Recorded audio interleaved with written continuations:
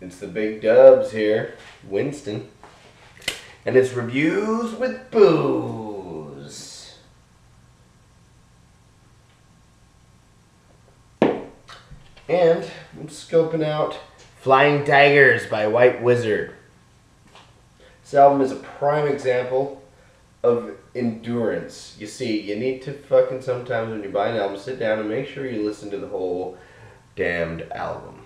Because the first 6 songs on here, forgive my crackage, the first 6 songs on here are a little just unexciting to me.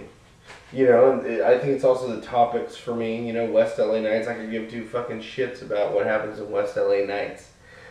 Even though, you know, the rainbows, and that's kind of cool, it's catchy. But anyways, the first 6 songs are just kind of whatever, not that great. But they're not bad, they're not Creed, they're not fucking, but they're not this beer. I don't like this. I don't like this. Shock Top.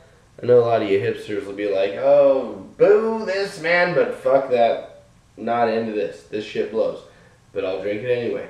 Kind of like the first 6 songs. Didn't blow as bad as this beer, though. But anyways, when you hit song 7, you kind of get into a secret little conceptual group of songs on this album that are actually kind of cool all together. And I really enjoy that part. The songwriting almost just seems different. All of a sudden, it's like these normal 3-minute songs that are just, and there's like a ballad in there, blah, blah, blah. But then all of a sudden, it's like, whoa, epic conceptual material out of nowhere. Wow, that's cool. See, I never really heard these guys before.